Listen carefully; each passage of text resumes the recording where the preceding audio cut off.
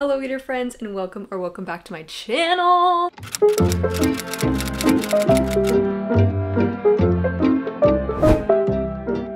I am really excited for this video because I'm going to be reading popular thrillers for the next week or so. I just started The Housemaid today, which was on my February TBR, so I'm excited to actually bust out books that are on my TBR. So far, I am on page 49. It is making me feel a little bit icky, which was something I was a little bit afraid of because I just got back into like wanting to read thrillers again and I don't want to feel like icky and gross and dark and twisty. So we're just really paying attention to that, but this book is making me feel a little bit like icky and manipulated, but I also kind of like it at the same time. So this is what we're currently reading. In this video, I think I'm going to read The Housemaid, The House Across the Lake, and I don't know what my next popular thriller is going to be because, like I said, I just need to really pay attention to my brain and how much thriller, dark and twisty stuff that I can handle in a specific amount of time.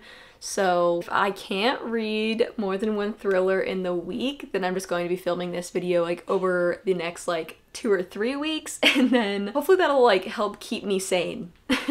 But we're just gonna kind of see how this goes. So far, like I said, I'm feeling a little bit gaslighted by one of the main characters. I do like Millie, who is our main character so far. She is a little bit questionable because she like talks about this past that she has but doesn't really like elaborate on what happened, which I'm sure we'll find out like probably here soon. But the wife seems a little bit psychotic. But I'm also making a prediction that maybe she is acting a little bit psychotic because she's trying to get Millie out because she knows there's danger in the house. So I'm predicting that maybe the husband has something to do with it, or maybe the wife is just psychotic. I don't know, but my mom just read this book and she said that it was super crazy, super twisty. So I texted her and I was like, I feel like the wife is very narcissistic and very gaslighting, and she said, just wait, ... So that made me feel like maybe there was a twist and like someone else was the danger and not her. I don't know. So this is just kind of me predicting what I think might happen. I really hope there is a love interest with the landscaping guy, but I don't know. We'll see what happens. But I'm going to keep reading and then I will keep updating you guys as I go.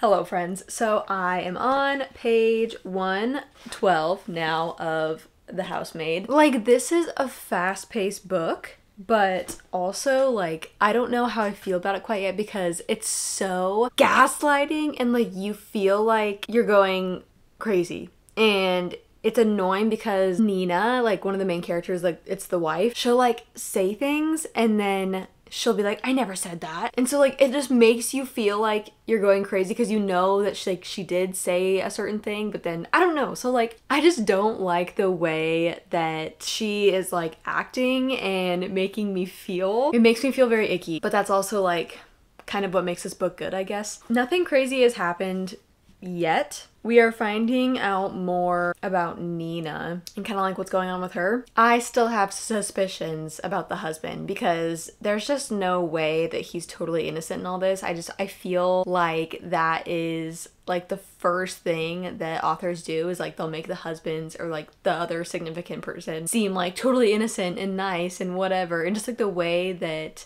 Millie's talking about him just makes me feel like there's going to be something wrong with him later on. This is also kind of giving me Verity vibes. Verity was definitely better and more intense, but this is kind of giving the same vibes, which excites me because I really liked Verity, so I'm hoping that this one is similarly paced, I guess I would say. It is about 6 o'clock, 6:30 right now, so I don't have a whole lot of time left in the night to read this because I do have to work tomorrow and I'm not gonna let myself stay up till 2 a.m. to read it. I need to sleep like a normal human being. So hopefully I will actually get it finished by tomorrow and then I can start The House Across the Lake. I don't know, maybe I'll start one of my romance books or The Hitchhiker's Guide to the Galaxy like in between because I feel like that's just too much for my brain and I don't want to make myself go into an ick again, like an icky funk. So I don't know. We'll kind of see how I feel after I get a little bit more through this. But yeah, as of right now, I am liking it. It's not my favorite though, because I do just feel kind of like icky.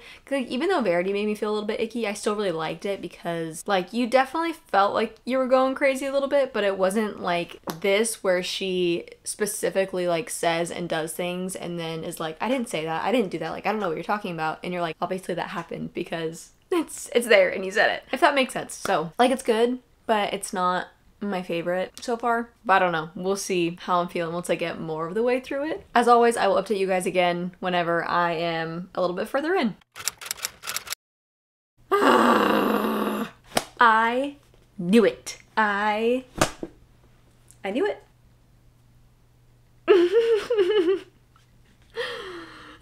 I am on page 192. So I didn't realize that this has like a part 1 and a part 2. So part 1 is from Millie's point of view, and then part 2 is, I'm assuming, fully from Nina's point of view. So now we're on Nina's point of view. Oh my gosh. So I don't want this to have spoilers, so in the most spoiler-free way I can explain this, I had a feeling that something was gonna happen, and I was right. I don't know what that something is though. All I know is that I was right.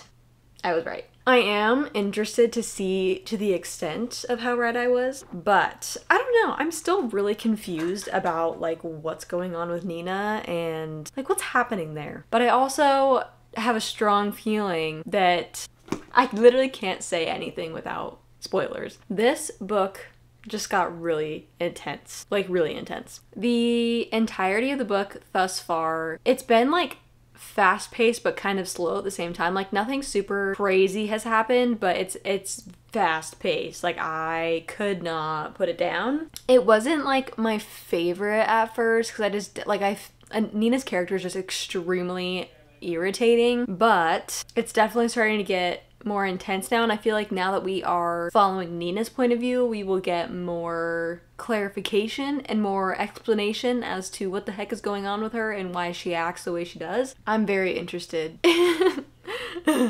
already 8:20 and I need to go to bed by 10:30. So I am hoping and praying that I can finish these next 120 something pages, 130 something pages. I'm hoping I can finish that in the next 2 hours. Okay, so I'm, according to my calculator and the speed at which I usually read, I'm not gonna finish it for another 3 hours, but since I am flying through this book, I'm hoping that I can finish it by tonight. If I have to stay up like an hour later, then I guess I must, which I feel like is what's going to happen. I don't even know what else to say. This is a pretty good book. I definitely feel like it's getting me. I don't feel like I was necessarily in a reading slump, but I also feel like I just wasn't reading really good books lately. Like I haven't had a book that I really liked since 5 Survive, and even though I did just read that like 2 weeks ago, if that still feels like a long time for me to like not read a book that I really enjoy, you know? So I read Rock, Paper, Scissors, and that was, no, did not like that one. And then I am listening to Court, which is gonna take me a long time to actually finish. And then I read A Song for the Wild Bill, and that one was cute, but I feel like I was confused like 90% of the time, so it wasn't like super enjoyable for me, but it was still like a cute, cozy read. So it feels good to have a really fast-paced, binge in one day type of book to read again. And even though I do feel a little bit icky, I don't feel like it's overly dark. I don't know, maybe it's about to get way darker, but I don't feel like it's too dark to where I feel like, ugh, you know? But I'm gonna continue reading this, and I will update you guys when I am either done with it or just a little bit farther through.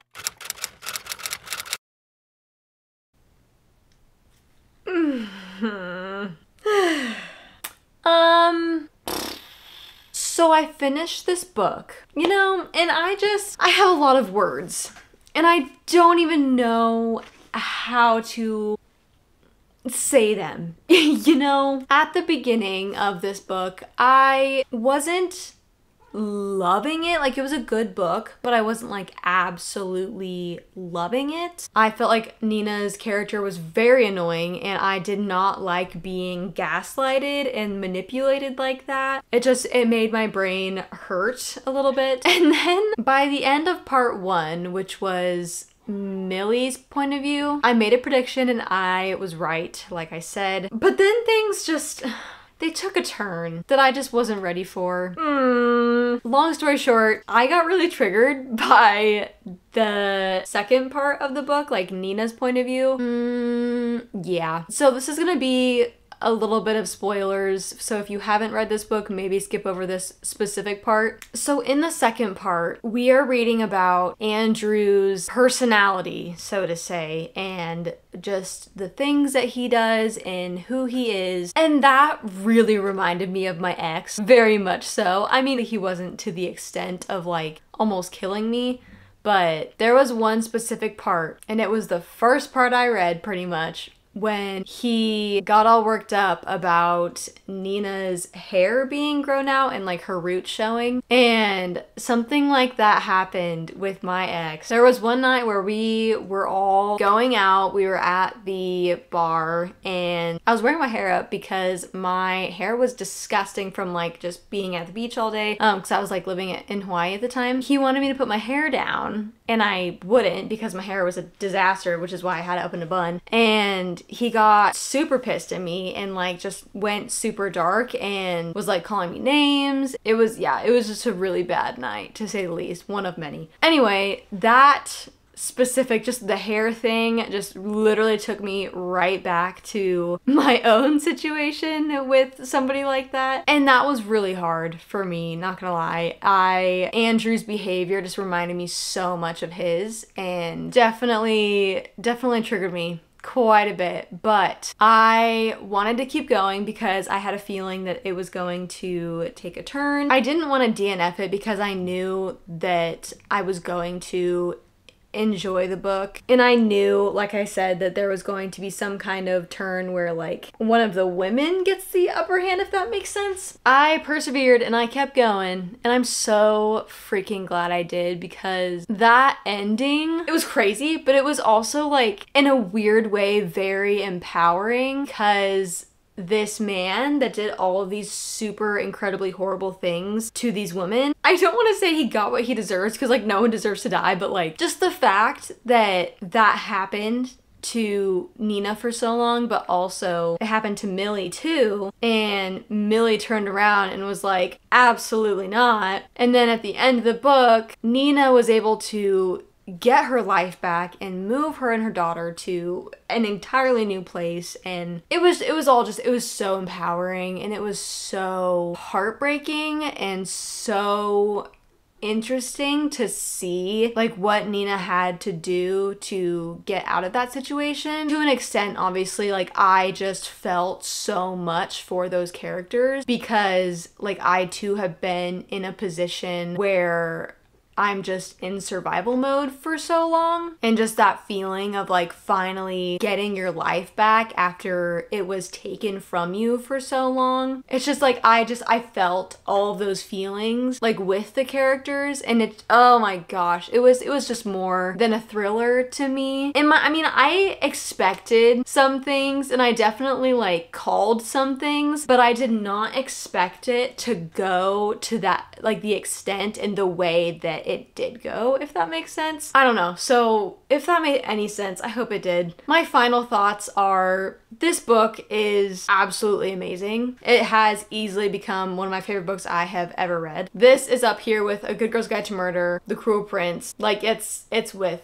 those books. I think I like it more than The Maid by Nita Prose, which was one of like my favorite books of 2022. When a book is like so fast paced, it's thrilling, it's got a good twist, but it's also just, it's more than a thriller. Like it actually has depth to it. That's a good book. That's all I'm saying. Trigger warnings though, I will say I did wish I knew. I wish I just looked at, that's what I need to start doing. I need to start looking at trigger warnings before I go into books. Protect your minds, do what's good for you. If you don't think that it is good for you to read that, then please do not by any means.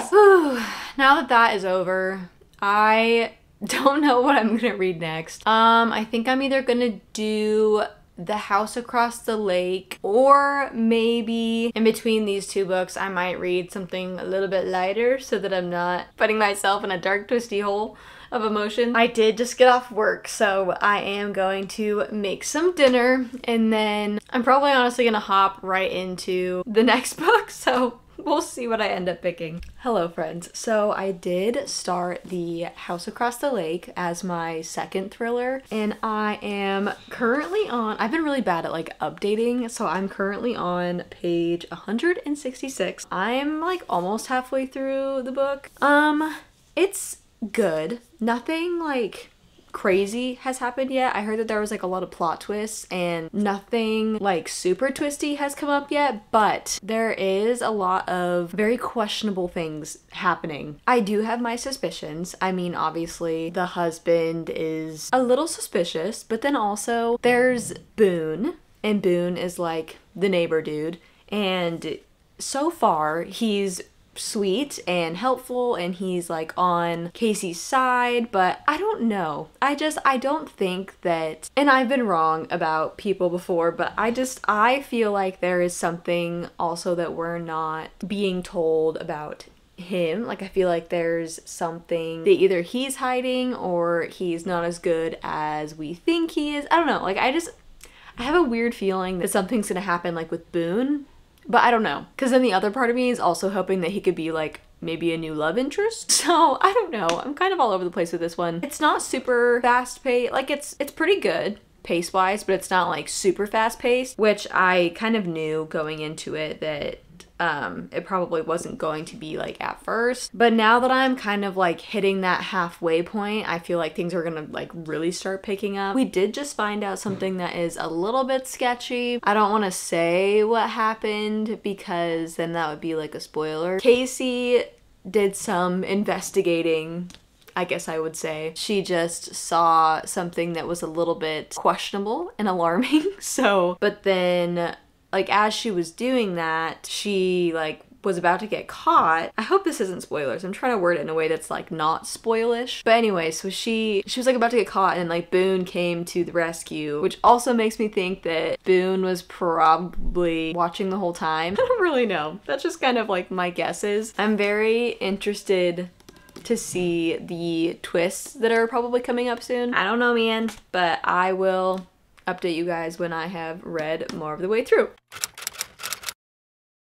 I am on page 234 now. With all of the thrillers that I read, I feel like I've become very good at guessing who's sketchy and like what's going on, because something that I thought was a little suspicious and a little sketchy turns out to be somewhat right, but I still feel like there's a possibility that I could be surprised because I do have about 100 pages left and there's still a lot that hasn't necessarily been explained, but people are lying. I will say though, I don't think I like books that have unreliable narrators. Is that what it is? Because I hated The Girl on the Train, and that kind of gives me similar vibes with them both being like really mentally unstable and alcoholics. I mean, Casey's not like super mentally unstable, but I mean, she's depressed and dealing with her husband's death, so like, I don't know. But so far, it's all right. It's not like my favorite. I haven't been necessarily like shocked yet, but we will see how the rest of this goes. Like I said, I have about 100 pages left, so I still have opportunities to be surprised. I am going to finish this in the next hour or two, so I will let you know how it ends up going for me.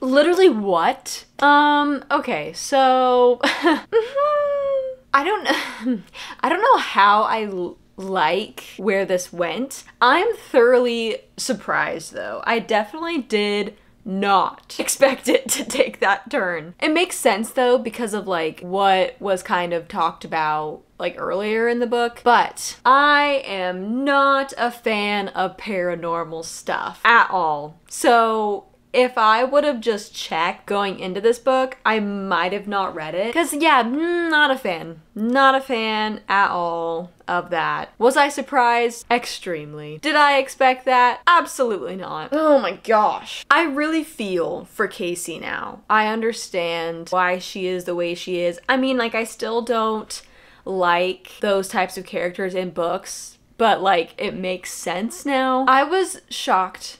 Did not expect that. But it's also like, I don't know how much I love that. I know with this book, it has a lot of love or hate on it. There's not a lot of like just mediocre reviews on it. I definitely don't swing towards the hate side. I feel like I'm pretty mediocre. Like as of right now, I'm not done with it. I'm on page 274. So I have like 80 pages left, roughly under 100 pages. But I think I would give it like a 3.75. I don't know if it's quite a 4-star yet. And I'm again not even done with it yet, so I don't know. Maybe there's a lot more that's gonna happen. But as of right now, as of page 274, that definitely shocked me, but I didn't love it. So it's like, it is still like a decently good book. Like I said, I would probably give it like a 3.75. It's fine. You know, like it's not bad, but it's not like super great either. It's kind of just like, it's just there,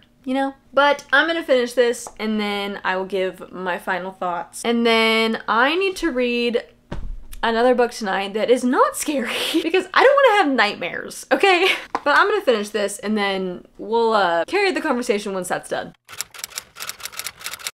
So I finished this. I have so many thoughts that, the ending, there was so many things going on and my brain was just like, what? Retracting back to what I had initially said. Boone was hiding something and there was a secret, but it wasn't nearly as bad as what I had thought. Overall, I don't know how I feel about this book. I think I'm still sitting at like a good 3.75. There's just like too many things in my brain and I'm still trying to like digest like what just happened. To say the least, no, I did not expect the way that this book went. There was things that I thought had something to do with it, which I was somewhat right about. And there was a lot of different plot twists, especially more towards the end, because like your initial thought of like what was going on, like that kind of got replaced with like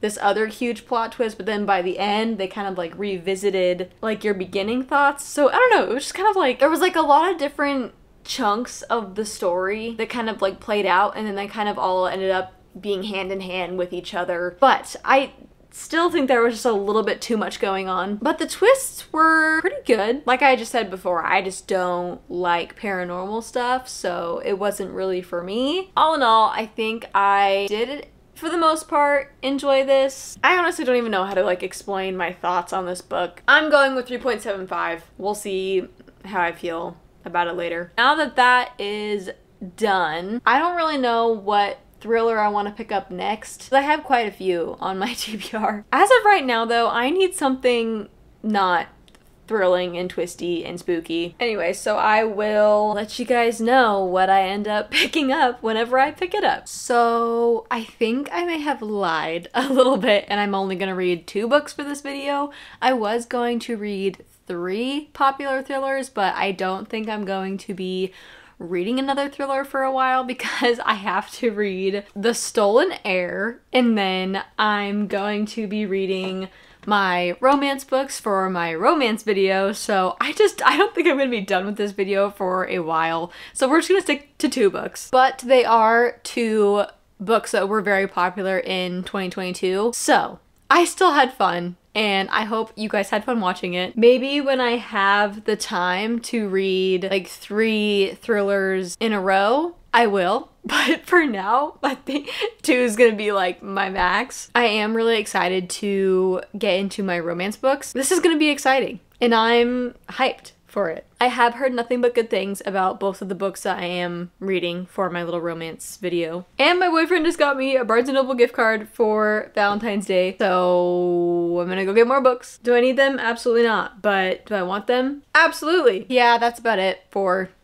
this video. I love you guys so much. I'm so thankful for all of you. I cannot believe that we hit 10,000. That literally is just absolutely nuts, and it completely blows my mind. I am so thankful for you all. You have no idea. I hope you have a really good rest of your day or night or morning, whatever time of day it is. I will see you in my next video. Mwah.